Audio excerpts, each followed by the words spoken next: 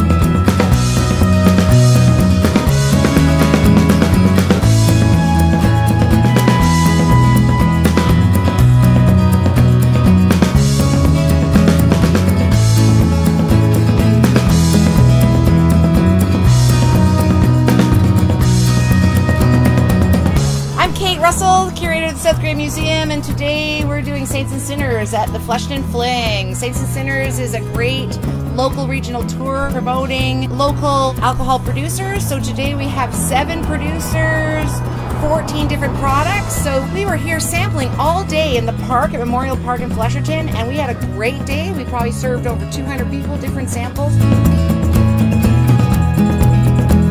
Those tours are available at any local tourism spot or any of the local cellars or cideries or brewer houses, and it's really worth getting out to see local craft alcohol being made right here in Grey County. So come on down and have a great time.